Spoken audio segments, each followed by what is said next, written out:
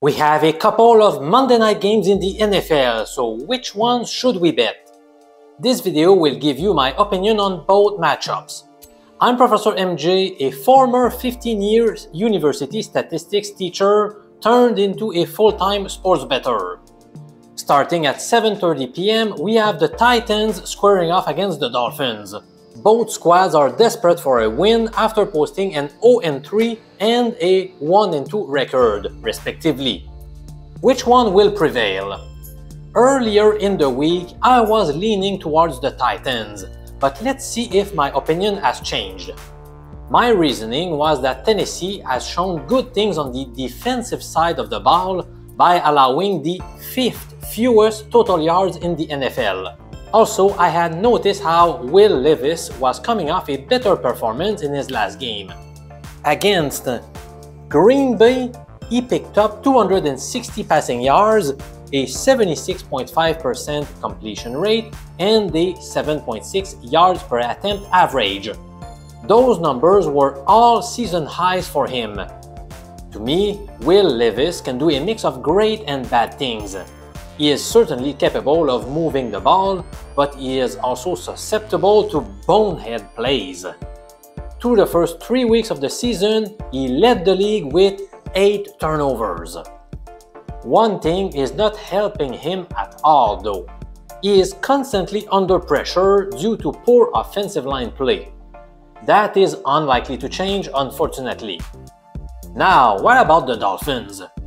One of the main reasons I was leaning towards the Titans was the fact that Tim Boyle was in line to get the start.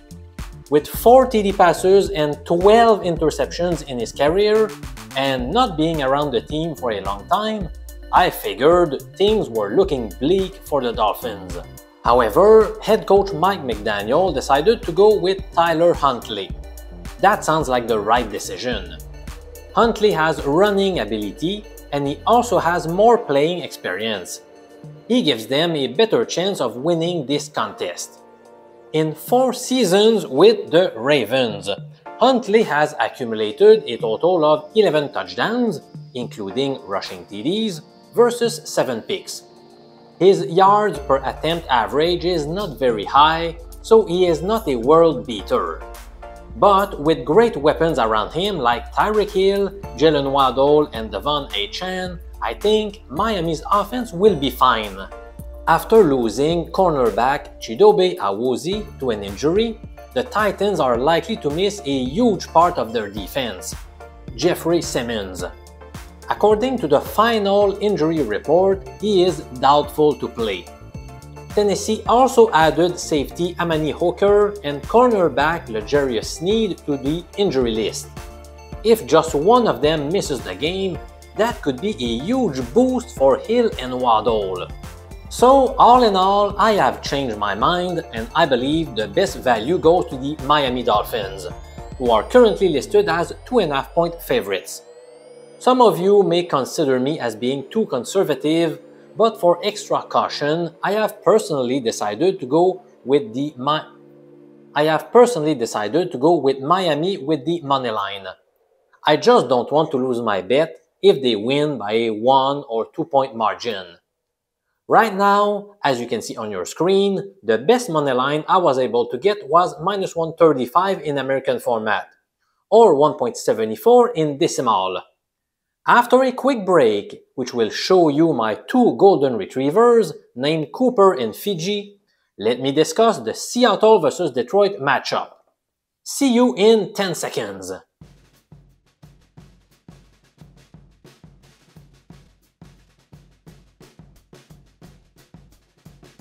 The Seahawks, led by new head coach Mike McDaniel, are off to a great start to their 2024 campaign. Indeed, they own a perfect 3-0 record.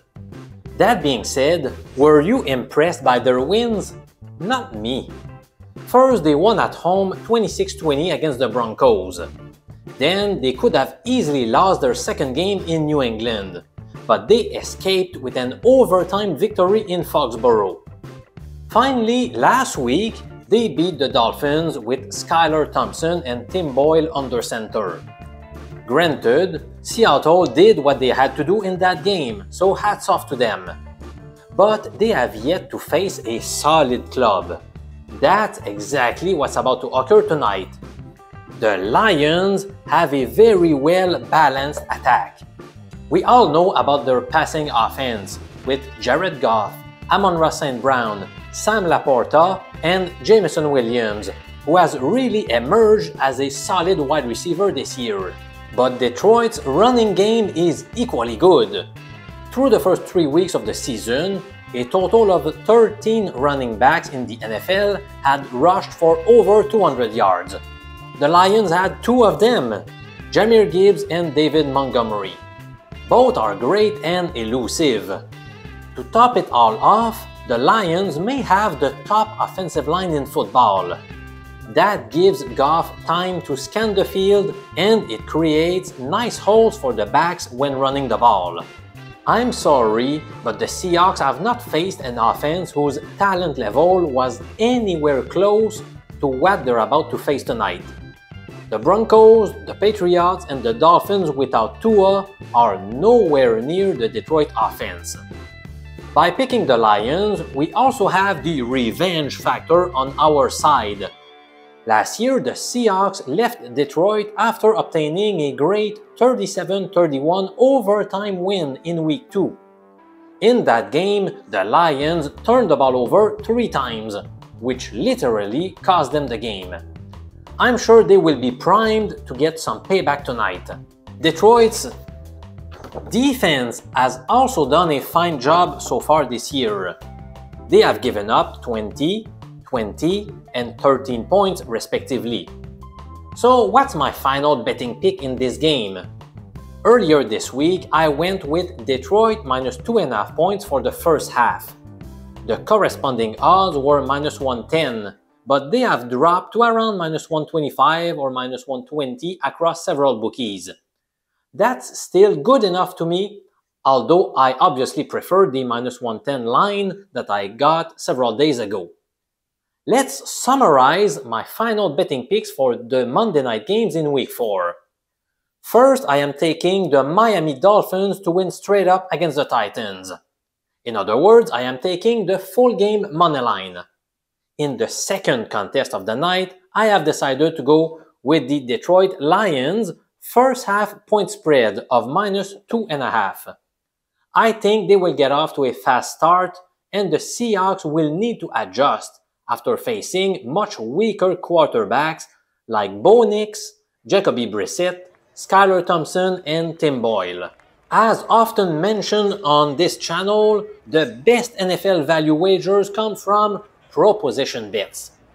The most common ones that I bet concern the performance of specific players. For example, will Tyreek Hill catch over or under 4.5 passes?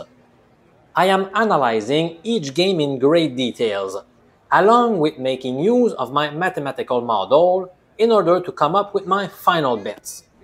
If you wish to receive my top 3 prop bets for the Monday night games in your mailbox, simply sign up for this gold package by following the link below in the comments section.